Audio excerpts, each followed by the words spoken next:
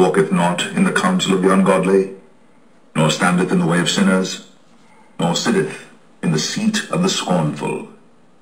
But his delight is in the law of the Lord, and in his law doth he meditate day and night. And he shall be like a tree planted by the rivers of water, that bringeth forth his fruit in his season. His leaf also shall not wither, and whatsoever he doeth shall prosper. But are like the chaff which the wind driveth away. Therefore the ungodly shall not stand in the judgment, nor sinners in the congregation of the righteous. For the Lord knoweth the way of the righteous, but the way of the ungodly shall perish.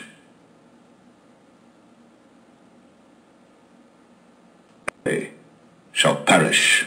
The ungodly shall not stand in the judgment, nor sinners in the congregation of the righteous.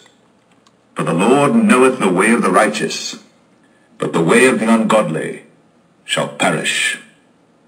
A vain thing. The kings of the earth set themselves, and the rulers take counsel together against the Lord and against his anointed, saying, Let us break their bands asunder, and cast away their cords from us. He that sitteth in the heaven shall laugh. The Lord shall have them in derision. Then shall he speak unto them in his wrath, and vex them in his sore displeasure. I set my king upon my holy hill of Zion. I will declare the decree. The Lord hath said unto me, Thou art my son. This day have I begotten thee. Ask of me, and I shall give thee the heathen for thine inheritance, and the uttermost parts of the earth for thy possession. Thou shalt break them with a rod of iron. Thou shalt dash them in pieces, like a potter's.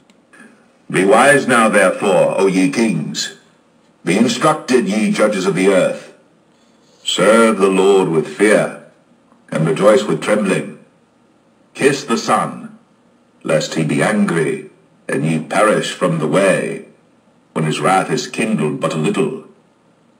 Blessed are all they that put their trust in him.